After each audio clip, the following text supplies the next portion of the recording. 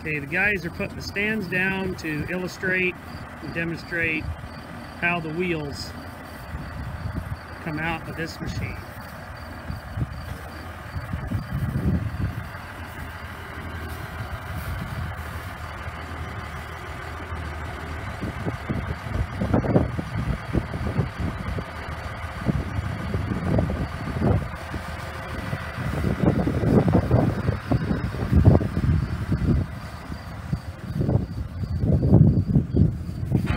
Machine's down on the stands. Now Josh is unpinning that wheel. Wheel comes out.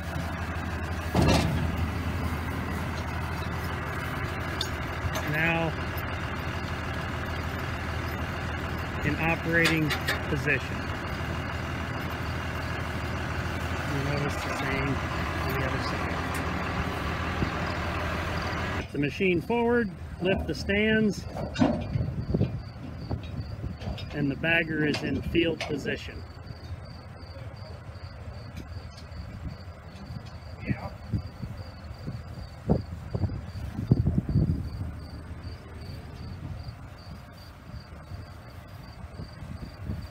Also notice a new thing we're trying, this hopper extension for grain carts that are equipped with a little shorter auger just to assist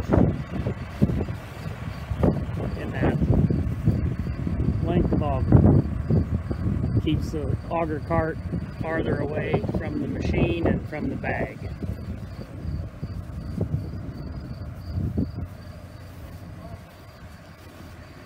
John's getting the rope ready.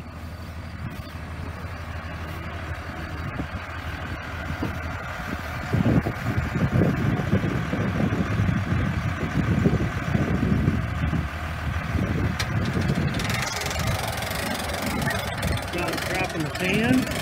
We're getting ready to basically pull the pan away from the machine. This makes it a lot easier than other older models and other brands. That pan comes out from the machine to make the bag go on the machine much easier than in the past.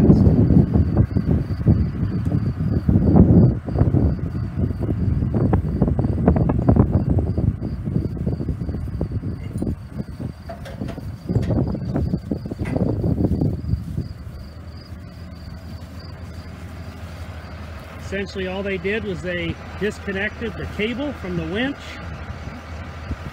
and the pin clip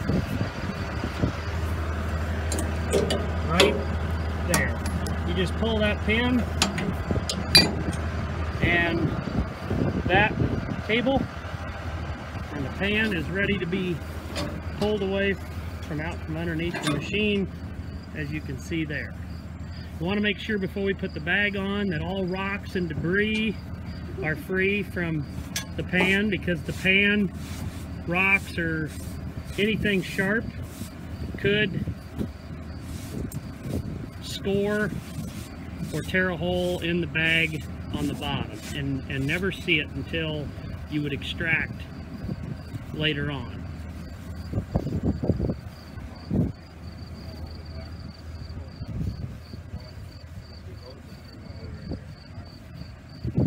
We've got several guys helping us today, but this system can be done with one individual, but you're going to see several guys running around this thing today just to speed the video up.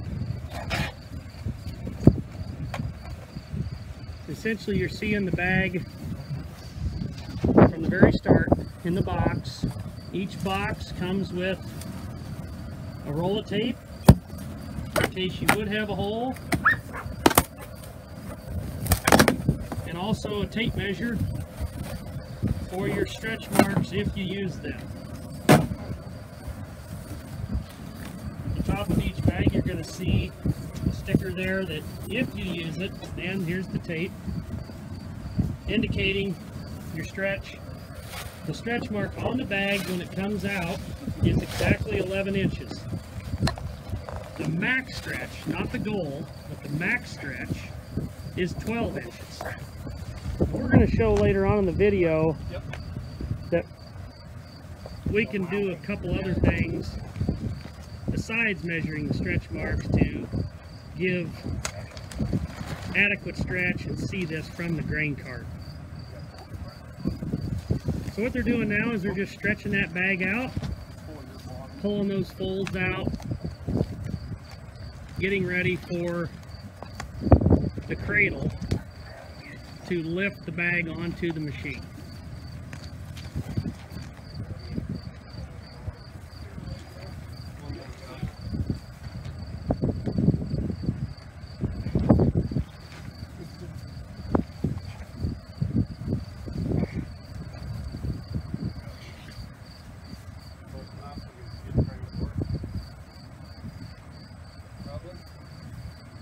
Okay, so the next step, and they're working on this right now, is basically just pulling that top away from the bottom. And what you'll see here in a little bit is we're going to lay that cradle right in the middle of that bag, and then the cradle does all the work lifting the bag up on the machine. So now you will see here Josh is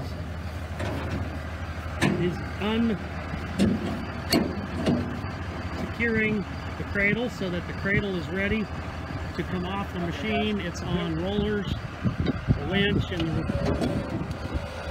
cradle are on a slide which rolls back. One of the beauties of the cable is it helps us lift the bag without having to pull the bag to the cradle, which is what people have to do in some other models where the cradle is fixed to the machine. The cable allows us to be very flexible with where this cradle sits, especially for the 500-foot bags. 500-foot bag weighs approximately 750 pounds, so we like the flexibility of being able to pull the cradle over to the bag so that we never have to move this 750 pounds of plastic anywhere. The most we have to do is pull the top half back to allow for this cradle to be positioned in the center of the bag. The cradle is equipped with those hinges, as you can see there, so as they lower that cradle, it will flatten out, which makes it easier to pull that bag onto the top of the cradle and then up onto the bag here, as you'll see here in a moment.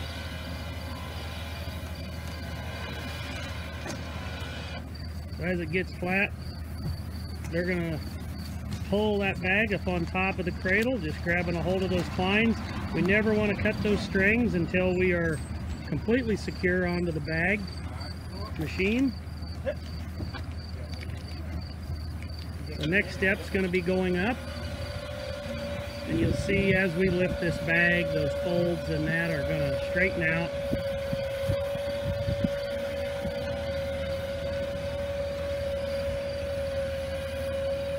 Our next step will then be attaching the pan to the bottom of the bag, and when that's complete, we will go on the machine with the bag and the pan together.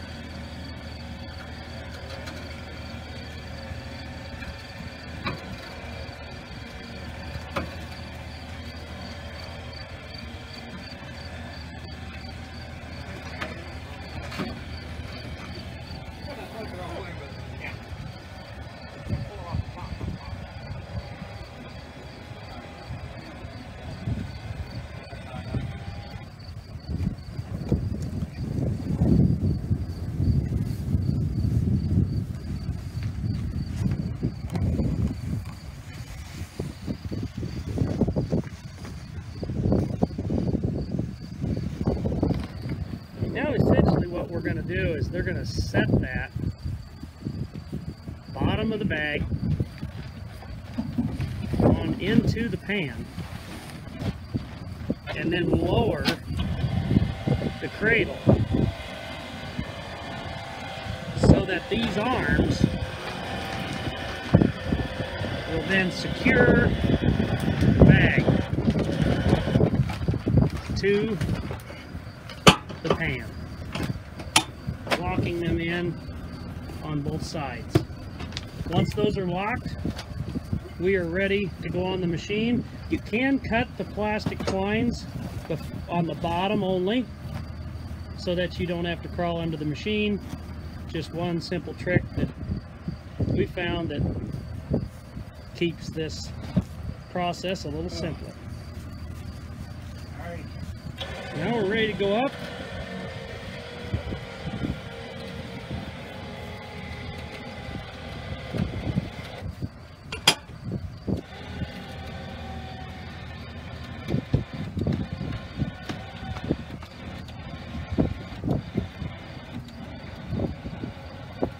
Basically just clear that top pipe.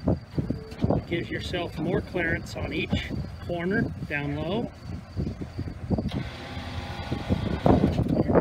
Getting it set just right.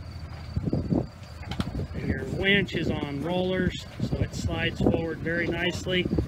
The other thing you can do to help if you're by yourself is you can tip the machine forward to give yourself that extra gravity advantage to allow the bag and the roller to fall downhill instead of level. But we've got plenty of help today, so we're essentially putting it on to the machine in a level position. You've seen how easy that bag went past. You're going to want to make sure those rubbers are eventually pulled past the bag. But what our goal now is that we're going to put those same pins back in place that we saw before.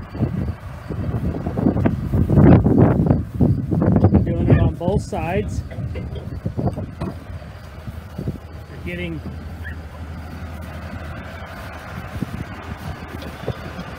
in back in place. You can see there.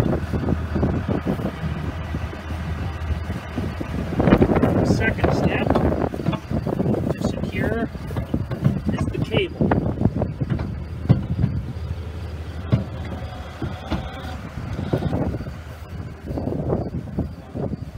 Our next step is we're going to be dropping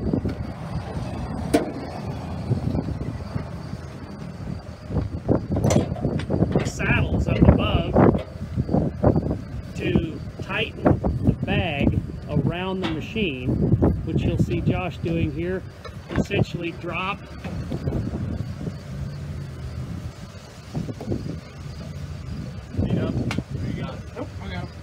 and then now we're going to lower the cradle onto those stands and it will be in operating position.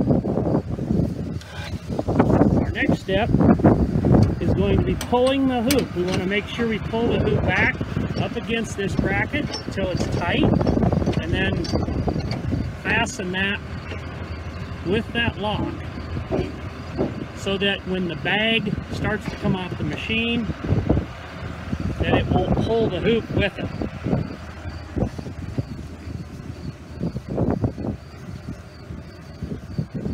On both sides.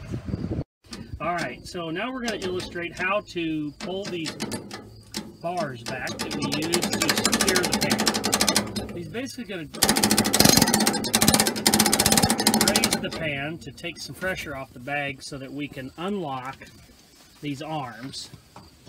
So basically, there you go. So essentially you can either pull them back or put them in flow. This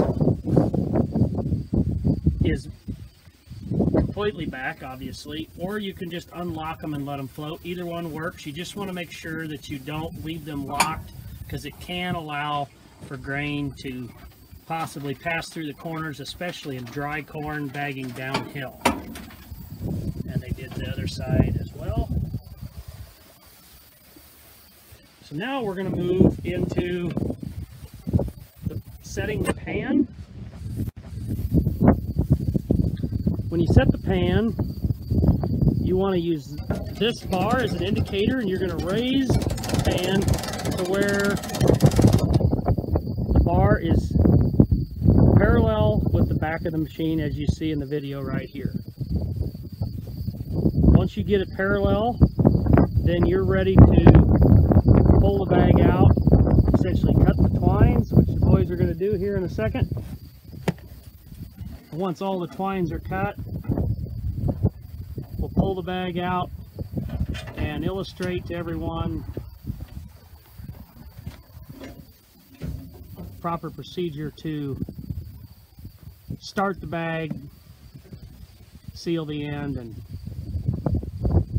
begin the grain bagging process.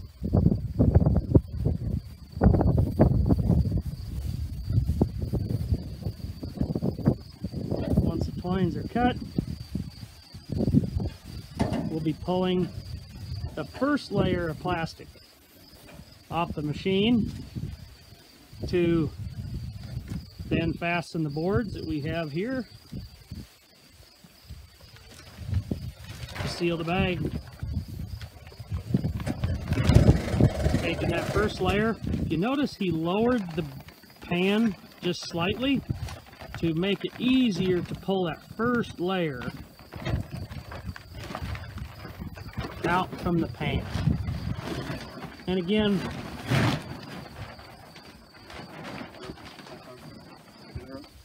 so now we're going to put the rope on before we go any farther so that it doesn't pull more than one fold at a time off of the bag. The rope is extremely critical. The rope essentially is used to, number one, keep the corn in the bag and not leaking out the front of the system. But the other thing the rope does is it keeps all those folds on the machine except for the outside layer, so that those folds don't come off the machine more than one at a time. So now he's tightened the pan back up now that he's got the plastic out. You always want to make sure we set the pan first before we set the tension on the rope, because if you change the pan, you essentially change the tension on the rope that John is securing as we speak. And we want to get this rope as tight as we can by hand. It's almost impossible to get the rope too tight, but in the event that you do, you would see this rope roll with the bag as it's coming off the machine as you're bagging. As long as it's not rolling and pinching the bag, you're in great shape. We just want to make sure, as you see later on, that that rope doesn't roll off the top of the bag past that hoop at the top. And so he's making that rope just as tight as he can, and he's going to tie it off right there on that handle. Okay, so now the next step is going to be putting the small ropes on the big rope, and essentially all the small ropes are for is to keep the rope from falling off the machine and held back. These ropes are going to be secured to these eyelets right here, and there's 7 of these up and over the machine, and you want to be sure to use all 7. The one at the top on the orange portion, or the cradle, is positioned in a V, which we'll illustrate later. But as you can see here, Josh has already set this one. As you can see, these are adjustable, and you essentially adjust that rope so that it pulls. It's maybe hard to see in the video, but so that it pulls the rope off of the machine maybe a half to 1 inch. That gives you some flexibility as the plastic layers are removed as you begin the bagging process. Over time, we're going to want to make sure we readjust these ropes at least once in a 500-foot bag, maybe twice, because as these layers disappear, this rope that you're seeing loosens throughout the process. Not a big deal if you see these ropes if they do get too loose, the rope, the big rope, is going to slide over this pipe, which is not the end of the world, but you want to make sure you keep that rope right behind the bag, and that top one, as we talked about before, is in a V. But all the rest of these ropes are going to be straight across, as you see, in both the left and right side of the machine, and can be adjusted as you see here. Okay, so now we're going to illustrate how to start the bag. The boys are pulling the plastic off. You can see the rope is properly secured with all the small ropes. They're going to pull 10 to 15 feet back, just enough to get the boards to seal the start of the bag.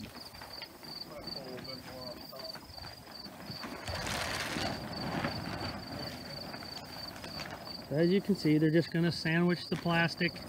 In this case, our boards are actually a little bit short, so they're going to take these corners. If you have shorter boards, that's okay. You're just going to take these corners and fold them under, as you can see Jason doing here, so that the boards match the length. Otherwise, 14-foot lumber is ideal. You also want to make sure the boards aren't too long, so that if you do have to push snow, say next to one of these, that a blade or a push box scraper would not hit those boards. Once you get to this point, just nail it shut, or you can use a screw gun, whatever you've got that's handy, to seal that up. Once he's done sealing the bag, we're going to illustrate how to fold this seam underneath. So now we're going to take that board and we're going to fold it under, and we're going to bring it back closer to the machine here. And the reason we do that is we want the corn to come out of the top of this auger and have that grain come down over the top of that board. Okay, you can also see the Richiger has the hydraulic cylinder to adjust the pitch of this machine from the cab. Now it's critical that when we start the bag, that we have the machine positioned slightly forward, so that once all the weight is loaded into this machine, that we don't have this machine tipping back and dragging on this pan right there. So we like to have the position of the machine slightly forward, and then making sure that stocks or debris are not dragging here. Once they start dragging here, then our ability to manage the brake pressure and the pressure we put against the bag to manage stretch is altered, because we can't manage what's being drug underneath this pan. So it's critical we have proper clearance so that we can manage all our brake pressure from the station here with our hydraulic disc brakes. You can see here with this machine that it is slightly forward.